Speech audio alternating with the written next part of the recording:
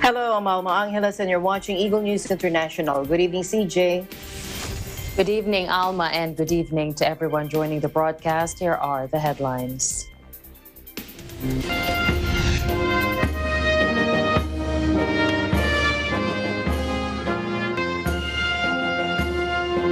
Climate change and the relaunch of the global economy will top the G20 agenda as leaders of the world's most advanced nations meet today, the first in-person gathering since the pandemic.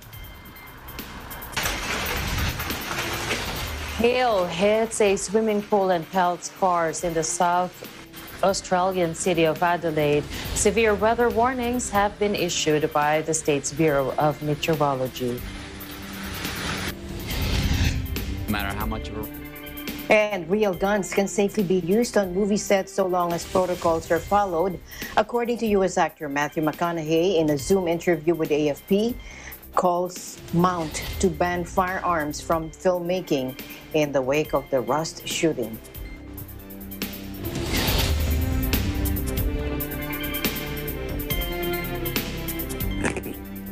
First in our news, climate change and the relaunch of the global economy will top the G20 agenda as leaders of the world's most advanced nations meet on Saturday or today, the first in-person gathering since the pandemic.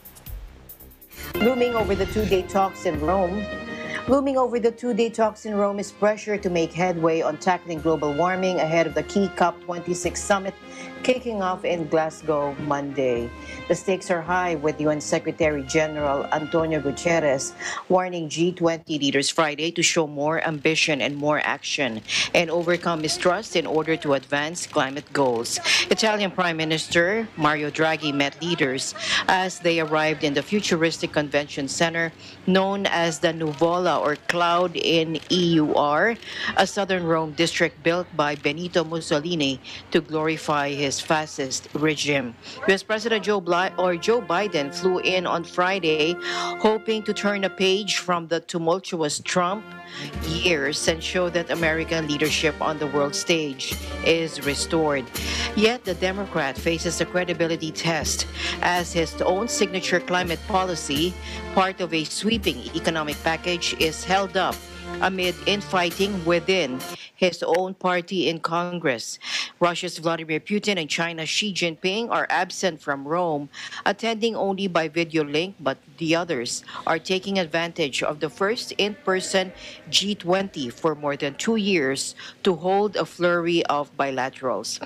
Prime Minister Boris Johnson, the host of the UN Climate Summit next week, said neither the G20 nor the COP26 meeting could stop global warming, and the most, he said, we can hope to do is to slow the increase. British Prime Minister Boris Johnson on Friday urged China's President Xi Jinping and other world leaders to take concrete action on climate change as they spoke by phone ahead of the upcoming COP26 talks.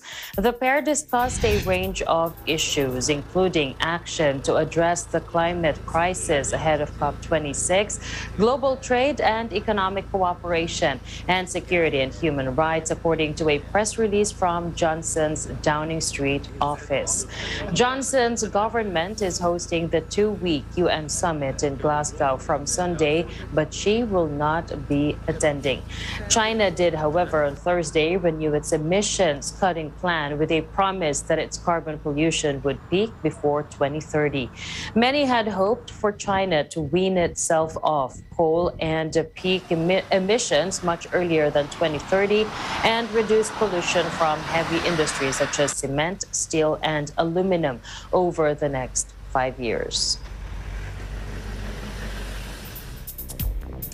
Meanwhile, protesters turned out around the world today ahead of the UN Climate Summit that starts on Sunday in Glasgow, Scotland. In London, activists rallied in the financial district to protest fossil fuel investment. Demonstrators also gathered in New York, Tel Aviv, Paris, and other cities. Take a look. Followed the money to get here. Now let's tell the Fed what they need to follow. Yes. Let's tell them to follow the science, follow their conscience, and follow the people. I came here because time is running out and I want to have a future, and I want my families and my friends to be able to live on this planet and breathe the air and drink the water and not have to worry about a house on fire. And I think that it's time for our leaders to prioritize this issue, because if we don't take it seriously, then we're not going to have a planet at all, and we have no planet B. This is the only Earth that we've ever known. It's the only home we've ever had.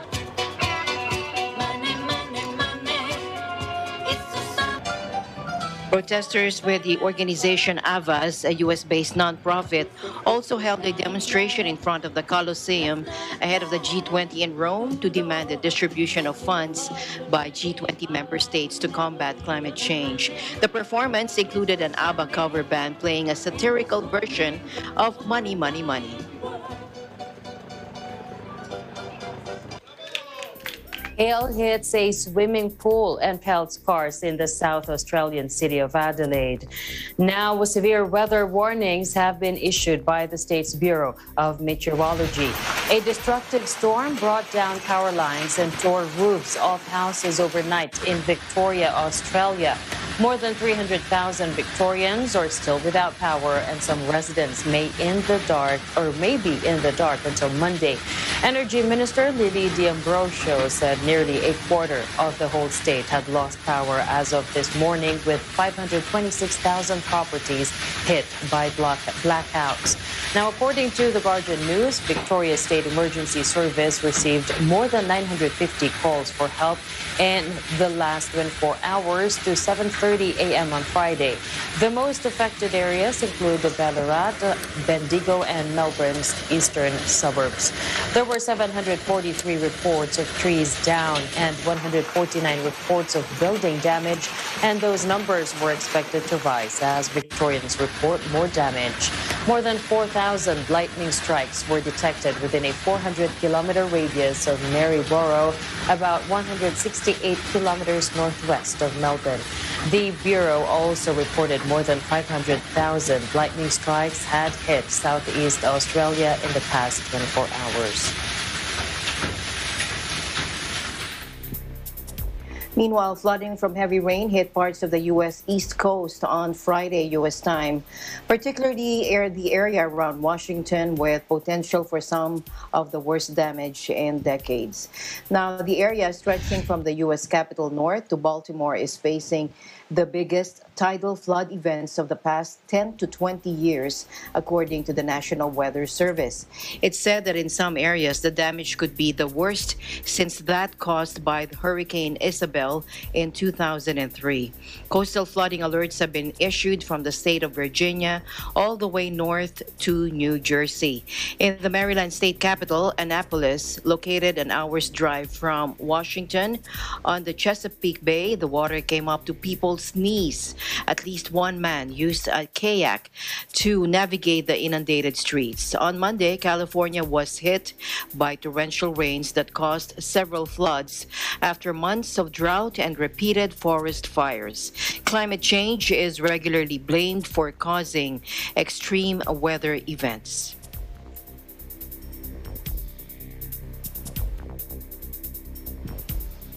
Thousands of New York police officers and firefighters and others refused to comply with a city deadline to get vaccinated. They will be put on unpaid leave starting on Monday. Democratic Mayor Bill de Blasio announced last week that all public employees, including police officers and firefighters, will have to get vaccinated by November 1st, or they will be placed on unpaid leave until they can provide proof of a shot. They will not have the option of providing a negative test instead, but medical and religious exemptions will be allowed.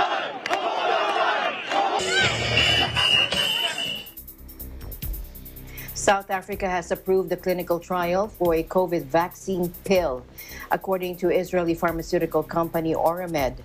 Now, its majority-owned subsidiary, Oravax Medical, has received clearance to begin enrolling patients in the trial of an oral vaccine, according to the company in a statement. South Africa has hosted several COVID vaccine trials.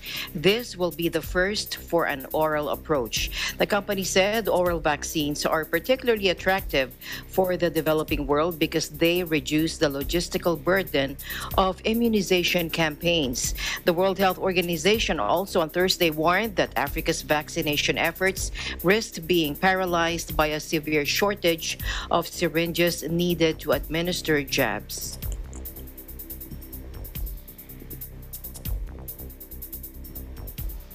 Effective vaccines without a needle since the start of the COVID pandemic. Researchers have doubled down on efforts to create patches that deliver life-saving drugs painlessly to the skin, a development that could revolutionize medicine. Now, the Australian-US team used patches measuring 1 square centimeter that were dotted with more than 5,000 microscopic spikes, so tiny you cannot actually see them, according to David Mueller, a virologist at the University of Queensland and co-author of the paper. A new mouse study in the area published in the journal Science Advances showed promising results. The immune systems of those who got the patch produced high levels of neutralizing antibodies after 2 doses, including in their lungs, vital to stopping COVID, and the patches outperformed syringes. The technique could help save children's tears at doctors' offices and help people who have a phobia of syringes. Beyond that, skin patches could assist with distribution efforts because they don't have cold chain requirements and might even heighten vaccine efficacy. The Food and Drug Administration formally recommended Pfizer's COVID vaccine for young children. The CDC will make the final decision next week on the lower dose shots for 5 to 11-year-olds. The vaccine safety was also studied in more than 3,000 children, and no serious side effects have been detected in the ongoing study. In this age group, the vaccine is given as 2 shots 3 weeks apart, dosed at 10 micrograms, a third of what is given to older age groups. Severe COVID is rarer in children than adults, but far from non-existent. According to the CDC, there have been 8,300 COVID hospitalizations of children aged 5 to 11 since the start of the pandemic and 146 deaths.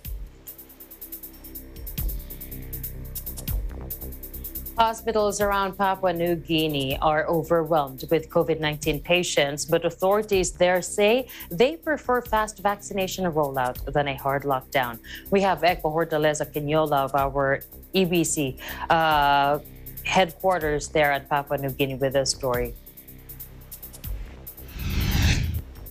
In a press conference held in Tauranga Aquatic Center, which is also one of the quarantine facilities in Port Moresby, National Capital District Governor Honorable Poes Parkop, along with the senior officials in medical field, spoke to the media about the present situation of the city.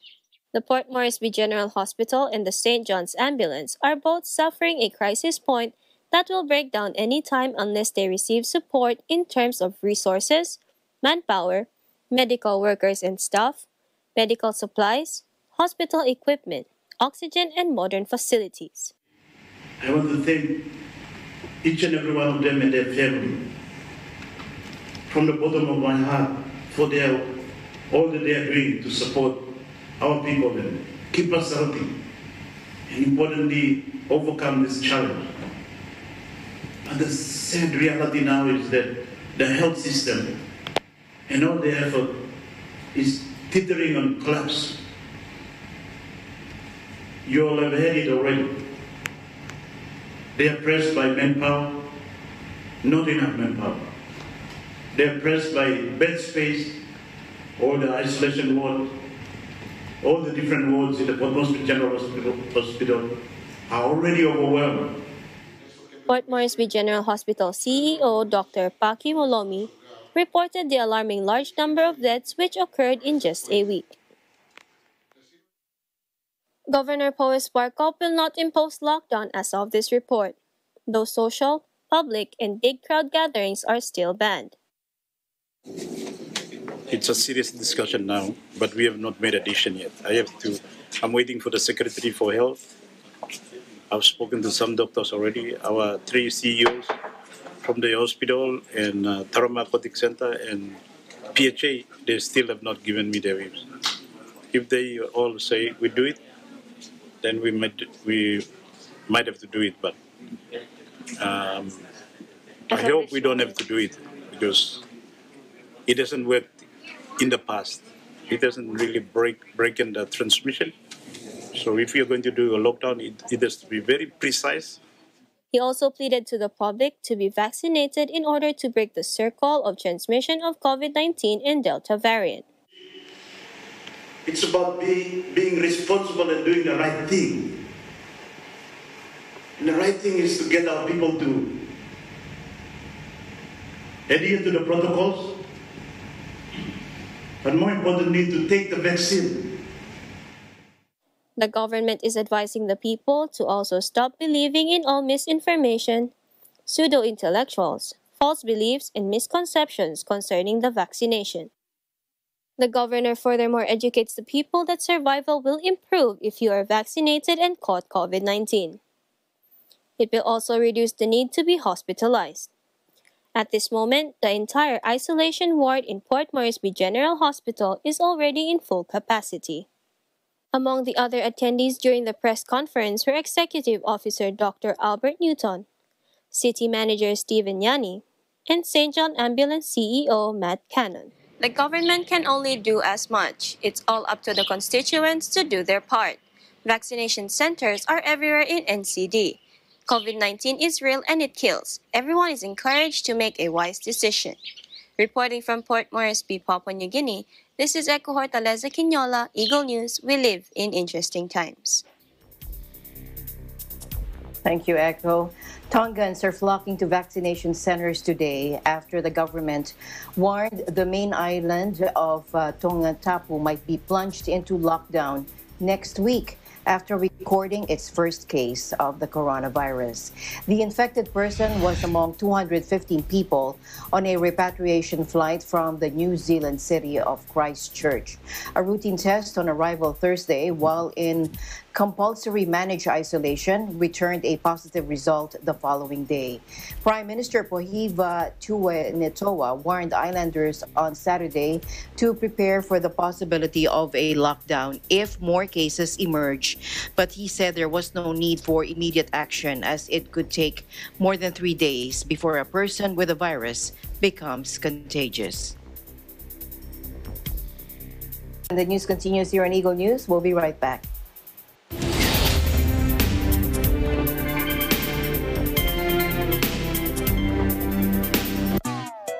Let's go! Samut-saring mga videos ang ating nakikita. Iba't ibang eksena lalo na sa social media. May nakakalokang video, may nakakatawang video, may nakakamanghang video. Sa finest nakapal video, may nakakaaliw na video, may pang-asar na video, may trending at viral video. Sa finest nakapal video.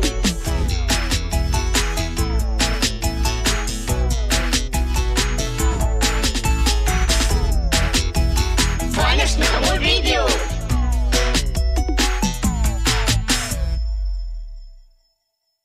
Mula noon hanggang ngayon, gabay natin ang MTRCB ratings sa matalino at responsableng panonood.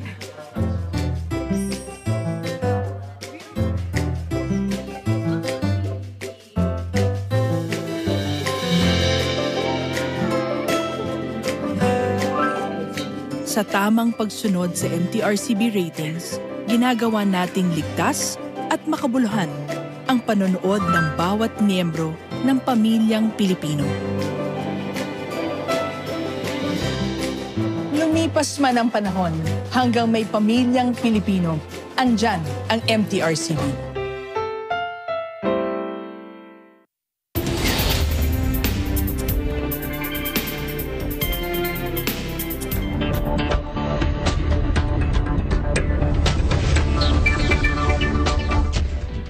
Welcome back to the news. The price of petrol in Britain hit a record high. Oil prices pressed higher on world markets with a mail international contract Brent at a 3-year high above $86 per barrel. Here's Patricia Rodriguez. petrol in Britain hit a record high of 149.94 pence per litre, the RAC Motor Organization said on Monday. The previous record at the pump, set in April 2012, was broken on Sunday as global oil prices rise dramatically. It doubled from around $40 a barrel a year ago to $85 now. The price of diesel fuel in Britain at 146.5 pence a litre is also nearing its 2012 record. Factors beyond the oil price hike have fed into the price rise at the pumps. September's switch to greener E10 petrol also played a part, as has the margin retailers are taking on every litre sold, which is now greater than it was prior to the start of the pandemic. On September 1, the bio-content of unleaded petrol increased from 5% ethanol to 10%, and as ethanol is more expensive than petrol, it added around a penny a litre to the cost to motorists. The biggest element of the price paid by British consumers is tax. Duty at 57.95 pence a litre exceeds the combined bio and petrol components, which amount to around 50%, leading to calls from the RAC and others for the government to drop VAT on petrol to tame the price. The latest gains for crude oil come after Saudi Arabia said OPEC and other major producers would be cautious in lifting output despite surging demand, warning that the pandemic still posed a threat to the outlook. Petrol prices at the pump have also broken records in France and Germany. Reporting from London, United Kingdom, I'm Patricia Rodriguez. We live in interesting times. Staying in the United Kingdom, UK gross domestic product output is expected to rebound by 6.5% this year before slightly slowing next year. Here's JL Bautista from our EBC UK Bureau. UK gross domestic product output is expected to rebound by 6.5% this year before slowing slightly in 2022, said Sunak. The 2021 forecast was much stronger than the 4.0% GDP growth predicted in March, but Sunak added that the pace of output would slow to 6.0% next year. He said the UK economy was on course to return to its pre-pandemic level at the turn of the year, while recognizing that people are concerned about global inflation as economies reopen after lockdowns. Sunak said the UK annual inflation rate was forecast to climb to an average of 4.0% over the next year from 3.1% currently, with price rises fueled by soaring in energy costs and post-Brexit supply constraints. Britain's growth expectation this year, meanwhile, compares favorably with Europe's biggest economy, Germany, which Wednesday forecast GDP expansion of around 2.6% in 2021. On the eve of its budget, the UK government revealed plans to raise minimum wage rates and end a freeze on pay rises for public sector workers. But the boost to salaries is likely to be offset by rising inflation, which is denting Britain's spending power.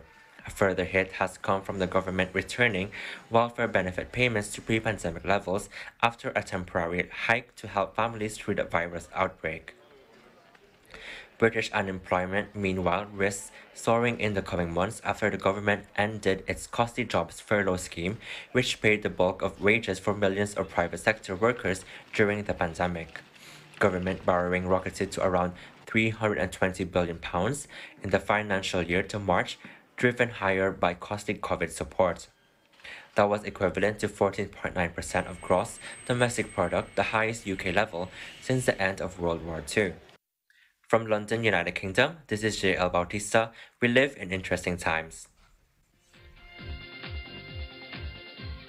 A marriage that broke a royal family. Princess Mako, the eldest daughter of Crown Prince Naruhito, chose love over the crown.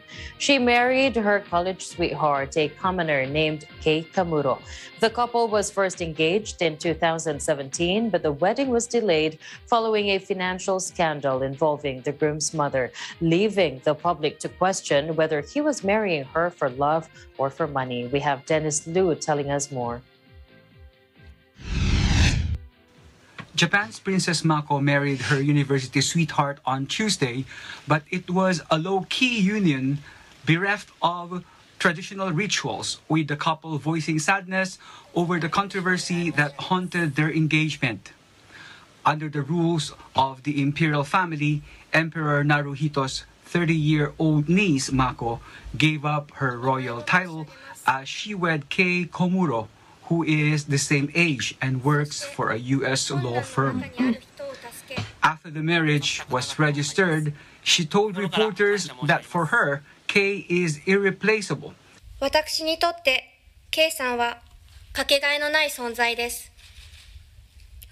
そして、私たちにとって結婚は自分たちの心を大切に守りながら生きていくために必要な選択でした。私は眞子さんを愛しております。一度きりの人生を愛する人と共に過ごしたいと思っています。誤った情報がなぜか間違いのない事実であるかのように取り上げられ、いわれのない物語となって広がっていくことに恐怖心を覚えるとともに辛く悲しい思いをいたしました。Since announcing their engagement in 2017, the couple has faced tabloid scandals and vicious online sniping over allegations that Komuro's family had run into financial difficulties. After much delay, they finally tied the knot with no wedding ceremony, reception banquet, or any of the usual rites, opting to do so privately away from a public that has not always been kind. 絶対反対ですね。それは絶対反対です。やっぱり眞子さまにはお幸せになっていただきたい。添い遂げていただきたいなってそう思います。お幸せになっていただくことが一番この先そう思います。この3年間という期間はね長いものになったんじゃないかなというふうにはね思うんですけどね。なんかこの日が迎えることができて、良かったなって思いますね。もっと祝福できるような形の方が本来は良かったのに、なんとなく雰囲気がね、なんかきついような状態になったのがやっぱりちょっと寂しいというか残念やったかなという感じは正直思ってますね。メディアの方の騒ぎ方も普通じゃなかったと思いますし、そういう意味ではちょっとかわいそうなのかなと思いますけど、やっぱ東京来てみてこのやっぱ日本をこう支える象徴的な立場っている、そういうそういうことを考えるとやっぱ公の人なんですねって。Mako also turned down a large payment usually offered to royal women on their departure, reportedly up to 153 million yen or 1.35 million US dollars, and they are now said to be planning a move to the United States. Royals are held to exacting standards in Japan, and Mako has developed complex post-traumatic stress disorder because of the media attention, according to the Imperial Household Agency. Women in the imperial family cannot ascend the chrysanthemum throne and lose their royal status when they marry a commoner. Their reported plan to move to the U.S., where Komuro works, has drawn inevitable comparisons with another royal couple who faced a media onslaught, Britain's Prince Harry and Meghan Markle. It is not clear if Mako will work, but she is well qualified. She studied art and cultural heritage at Tokyo's International Christian University. She also holds a master's degree from Britain's University of Leicester. The Japanese throne can pass only to male members of the family, and the children of female royals who marry commoners are not included. There has been some debate over changing the rules, and a government panel in July compiled notes on the issue, including a proposal that royal women stay in the family even after marriage. That is the latest for now. Reporting from Tokyo, Japan, this is Dennis Liu. We live in interesting times. We now go to the U.S., where real guns can safely be used on movie sets so long as protocols are followed. That, according to U.S. actor Matthew McConaughey in a Zoom interview with AFP, as calls mount to ban firearms from filmmaking in the wake of the Rust shooting. Take a look. matter how much of a rush you're in, no matter if you're chasing the sunlight. When it comes to firearms, you don't want to cut corners and go, oh, well, let's just check. No, it's not the time to wing it. It's not the time to go, well, maybe we can just get one more. No, there's a safety protocol. And if it's followed, it can be safe on set. There is a understood protocol when any firearm is handed from one person to another, when it gets on set. There is a means of communication. One of the beautiful things about how film sets work, the organization is incredible. And they missed protocol. Somewhere, I don't know if they were in a rush. I don't know exactly what happened. They're still being investigated. I'm not sure. And I personally would try to always take even more steps of, you hear cold. Now I want a visual. And if you and I are in the scene together, I need to give you visual. If it's a 6-shooter, do you see light through all 6 holes? Let me look you in the eye. You confirm. Now you yell it out. Cold. Then I come to you, Nicholas. Cold. And you just get this. You can't over-confirm it. Now, Alec Baldwin fired the Colt 45 during a rehearsal after being told it was safe, with the man who handed him the gun later admitting to police he had not fully checked it for live rounds. Baldwin had been told by Assistant Director Dave Halls that it was a cold gun industry lingo for an inert firearm. While not criticizing Baldwin, McConaughey said he personally would try to always take even more steps as an actor using a gun, including checking the weapon himself. Meanwhile, the Rust armorer, 24-year-old Hannah Gutierrez Reed, responsible for weapons on the film, said on Friday that she has no idea why there were live rounds present. Her comments come after days of reports of safety lapses on the set, including claims that the crew members had used prop weapons for live ammunition target practice on the day of the tragedy, a notion Gutierrez Reed dismissed on Friday. Prosecutors have refused to rule out charges, including against Baldwin, who was a producer on Rust, as well as the lead actor. Take a look. Well, obviously, I think the industry has had a record recently of being safe. I think there was some complacency on this set, and I think there are some safety issues that need to be addressed by the industry and possibly by the state of New Mexico, but I'll leave that up to the industry and the state to determine what those need to be. All options are on the table at this point. I'm not commenting on charges, whether they will be filed or not, or on whom. So the answer is we cannot answer that question yet until we complete a more thorough investigation. But there is the potential for Alec Baldwin himself to face charges because you have not ruled them out. No one has been ruled out at this point.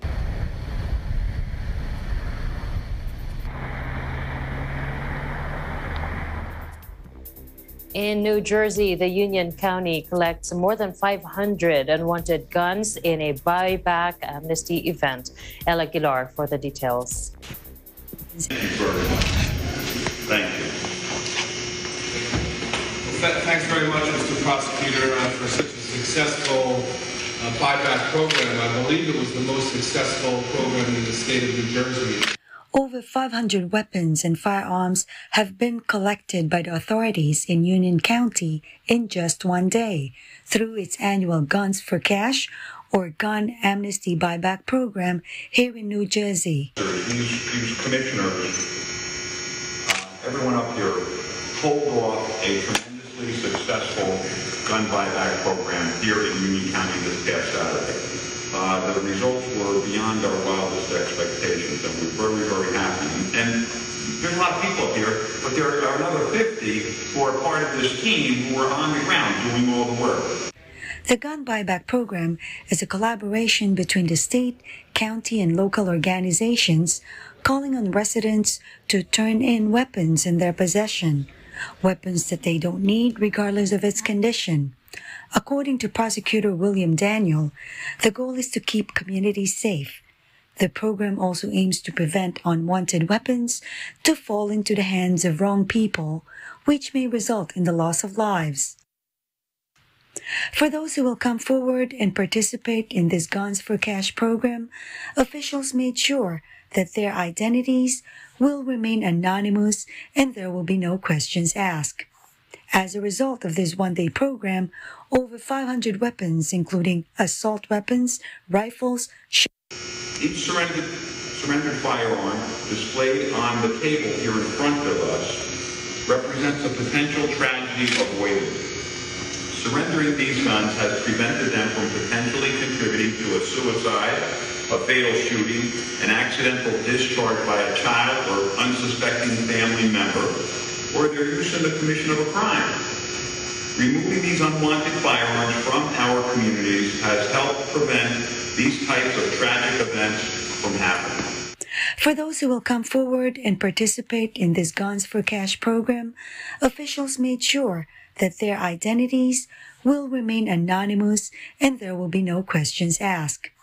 As a result of this one-day program, over 500 weapons, including assault weapons, rifles, shotguns, BB pellet guns, and even the deadly weapons have been surrendered to the authorities. Now, today I'm pleased to announce that Saturday's gun buyback events in the cities of Elizabeth, Westfield, and Plainfield, right here in Union County, resulted in the surrender of more than 520 firearms, some of which are stolen, or suspected to be stolen. Some of which, at least 6 of which, are categorized as assault firearms. You can see there are many rifles here, shotguns, pistols of all shapes and sizes. You name it is here. They came from every area of this county and from beyond, whether it be from down to Port Elizabeth, West End, and Plainfield, Summit, Westfield. These guns, they came from every corner of the county. And beyond. People drove in from counties around the state. There were some of the things that were turned in you don't see here. People came in with bags of ammunition. Each surrendered weapon has an equivalent value ranging from $25 to $250 per gun or firearm. Union County released over $90,000 in exchange for weapons. The funds came from what they call forfeiture funds. This is the money seized or taken away by the police from arrested individuals found to be involved in illegal or criminal activity. According to Commissioner Alexander Mirabella, even though New Jersey is one of the states with stricter gun ownership laws in the nation, it is not unusual for people to come and turn in their unlicensed or unwanted gun. This could be a result of an inheritance, a gift, or a hobby. Every individual had their own personal reason for wanting to get rid of their firearms and the ammunition, but the commonality among all is that they chose to responsibly surrender these weapons and ammunition, ensuring that they would be disposed of properly. We hope this event raises the awareness about the importance of getting unwanted guns off the streets in our neighborhoods for everyone's safety. This gun amnesty buyback program is effective and said to be the safest way for the owners to dispose their unwanted weapons. From Union Township, El Aguilar for Eagle News. We live in interesting times. From the U.S., we go to Canada, where the Iglesia Ni Cristo, or Church of Christ, hosted an INC Giving Blood donation drive. Here's Melanie Ronquillo from our EBC Ottawa Bureau. Here in Ottawa, life is starting to have a semblance of pre-pandemic days. People are out and about. There are fewer restrictions on travels and gatherings. Even hospitals are now doing the surgical procedures the COVID-19 put on hold. With the increase of procedures and operations in medical facilities comes the increase in the demand of blood and blood donors. According to the Canadian Blood Services, while all blood types help patients, there is a specific need for donors with the universal blood type O negative.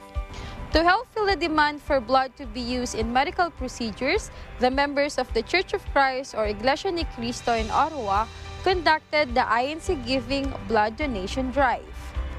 Ottawa Mayor Jim Watson commends volunteers for their efforts and community engagement in the city. Hi, I'm Jim Watson, Mayor of the City of Ottawa, and I'm very pleased to recognize all of the members and volunteers at the Church of Christ in Ottawa for your continued dedication and contributions in support of your community. As part of your ink giving projects and through your shared faith and compassion, all of you have done so much to give back to your community in meaningful ways, including a cleanup drive, a blood donor drive, and collecting care packages for those in need.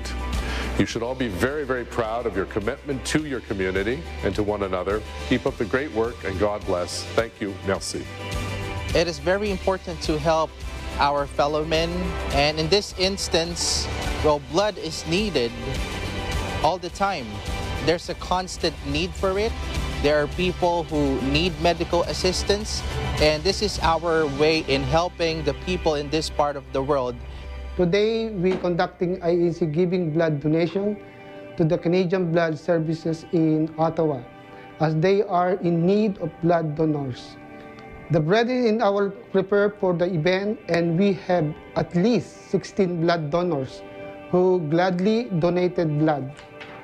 Volunteerism, like what was shown in this event, is truly a way for communities to successfully reopen and rebuild. In Ottawa, Canada, this is Melanie Ronquillo. We live in interesting times. Eagle News will be back with more stories. Please don't go away.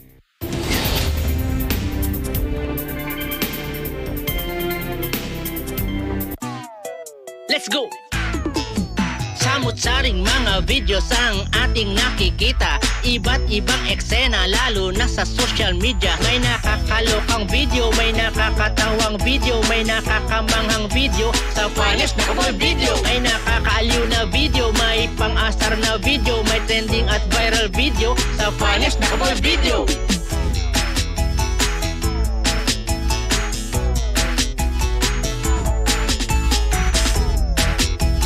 Finest nakabol video.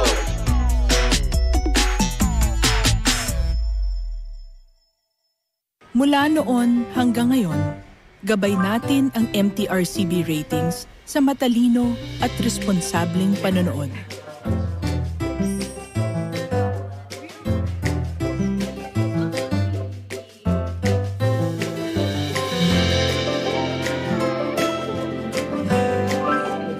Sa tamang pagsunod sa MTRCB ratings, ginagawa nating ligtas at makabuluhan ang panonood ng bawat miyembro ng pamilyang Pilipino. Lumipas man ang panahon, hanggang may pamilyang Pilipino, andyan ang MTRCB.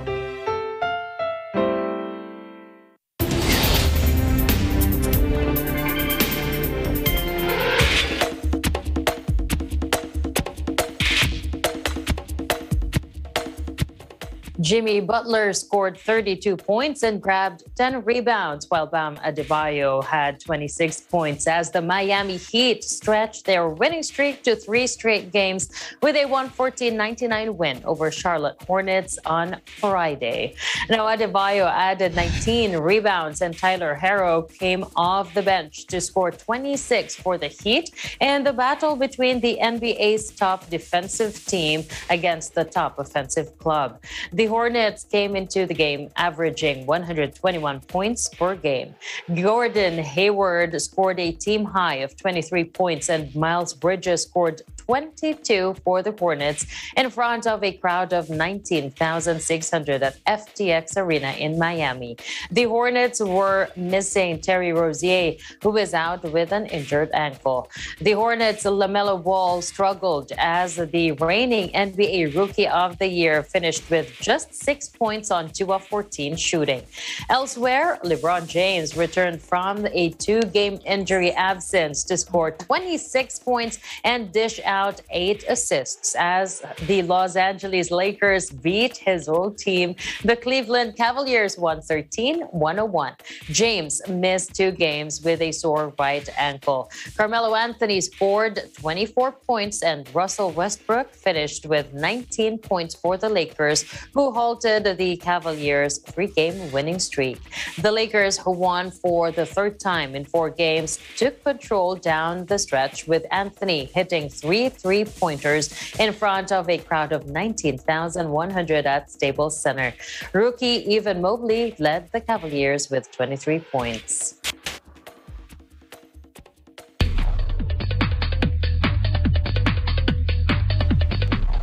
And here we go. Here's MJ Recadio and his exclusive interview with Filipina-Canadian actress Zenia Marshall, where they talk about her new TV series, One of Us is Lying. MJ.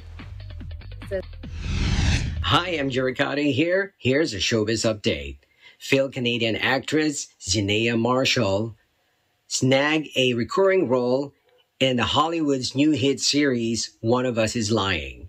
I had an exclusive interview with her. Take a look. Tell us about the new series that you worked on. I know it's going to come out very soon. You're playing I should say like a singer student with that new. Can you talk about it? Yeah, for sure. I can understand why you think that she's a singer because they're in the trailer. She's in front of a microphone, but she's actually not a singer in the show. But she is basically. Cooper is one of like the leads, and he's this pro baseball player, and I'm essentially his girlfriend throughout the show and a friend for him throughout the show.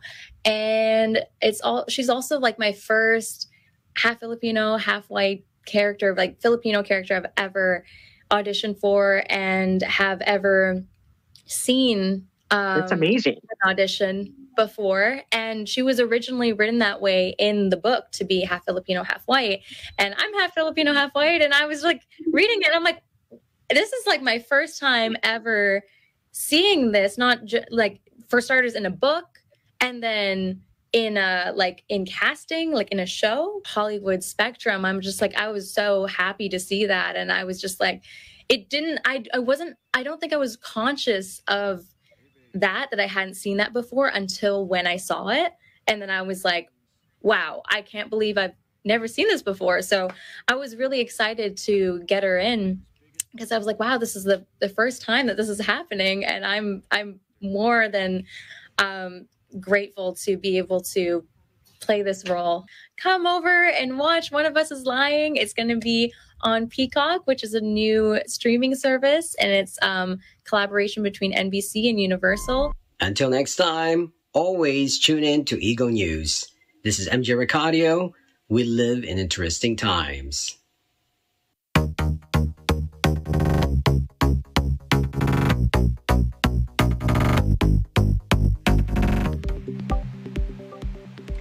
The Umbrella Studio of Contemporary Arts is home to many bright and inspiring artists.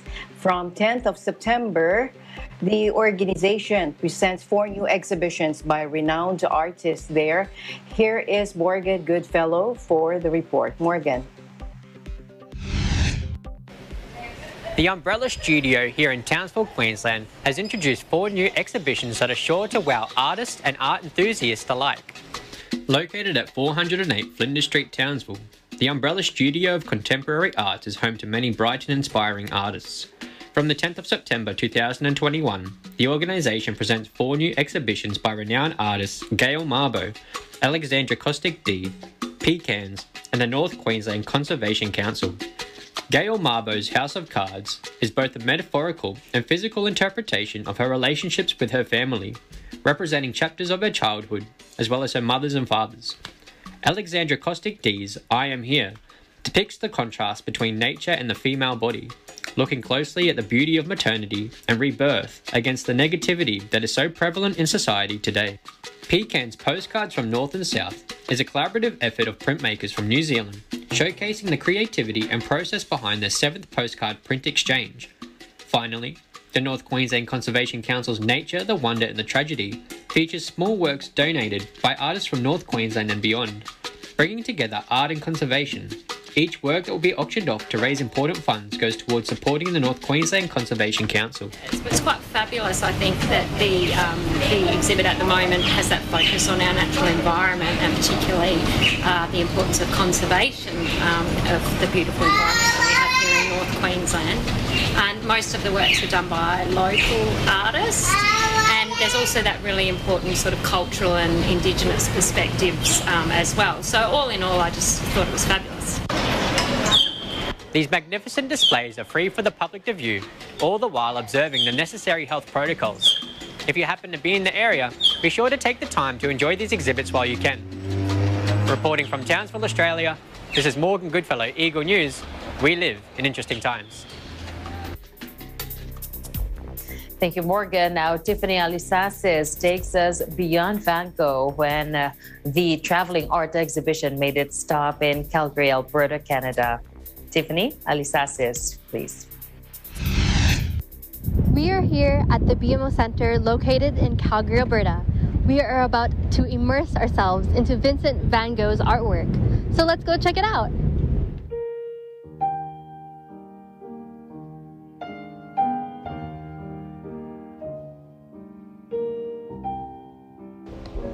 Beyond Van Gogh breaks the confines of the frame and allows the spectator to be fully immersed in a world larger than life, where one can virtually feel the paint being applied to the digital canvas. This exhibition also embraces the freedom of exploring many different themes of his artwork. So let's get to know a little bit about Van Gogh. Van Gogh was a painter that lived in the late 19th century. He had a short production. He was a torn painter that unfortunately passed away very young, but that had the ability and the capacity to produce a lot of good paintings in the short term that he did. This exhibit uses about 45 projectors that play the content all over the walls and the floors of the hall. Stunning masterpieces such as the Starry Night, Sunflowers, and Cafe Terrace at Night can be seen at this exhibit. To expect to be to really dive into the paintings. The experience is basically we're using projection mapping there's different arrays of projectors on floors, walls, and also monoliths, which are like structures. And then the idea is to create this universe to which you don't know where it begins and it ends. It's good for families, for kids. You could not be worried that it's like painting event and you need to know. I think the way that the experience is designed is you first go into an education room where you read and you get to learn about Van Gogh, and then there's the waterfall, to which is your first encounter with projection. So it's like a transition area that then leads you to the main exhibit. Cinematic Van Gogh exhibitions have crossed the oceans from European cities to North America in the recent years. In a distinctive and unique multimedia artistic adventure using cutting-edge multi-dimensional projection technology developed by some of the world's greatest audio-visual designers and technicians. Beyond Van Gogh encompasses the same iconic flair, Van Gogh's vast body of work, with a very new twist unlike anything art lovers have seen before, using the artist's own dreams, thoughts, and words to drive an unmatched narrative experience. Van Gogh's exquisite work projected on walls invite guests to fully immerse themselves in his swirling and colorful flowers, cafes, and stunning landscapes. In Calgary, Canada, Tiffany Alisasis, we live in interesting times. Thank you, Tiffany. Meanwhile, the largest comics, sci-fi, horror, anime, and gaming event in North America kicks off. Ashley Sackmar is at the scene. Ashley. On October 22 to 24, Fan Expo has returned to Canada. Held at its usual location, the Metro Toronto Convention Centre in the city of Toronto. The comic, sci-fi, fantasy, and cosplay-centered event, usually held annually, fell through in 2020 during the first year of the COVID-19 pandemic. As regulations ease up and the numbers drop within the country due to the increase in vaccinations, fans are now able able to participate in the 3-day Fan Expo Canada Limited Edition event. The annual event caters towards comic, sci-fi, and fantasy fans who, through the event, are given the opportunity to cosplay and dress up as characters from their favorite comics, TV series, and movies. The 2021 limited edition event focused on COVID-19 safety measures and regulations, ensuring the safety of all fans, celebrities, and staff.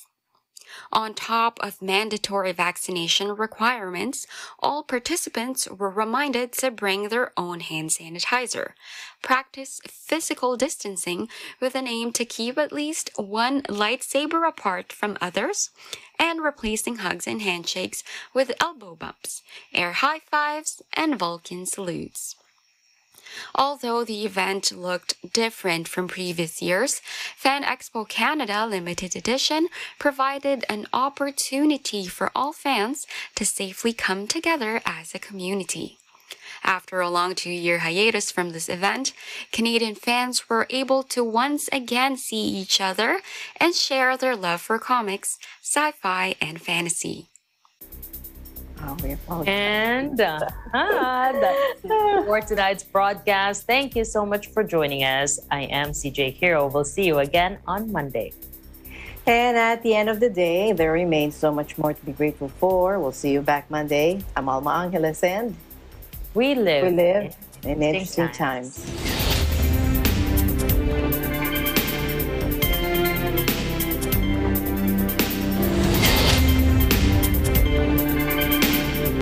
Kaisa niyo po kami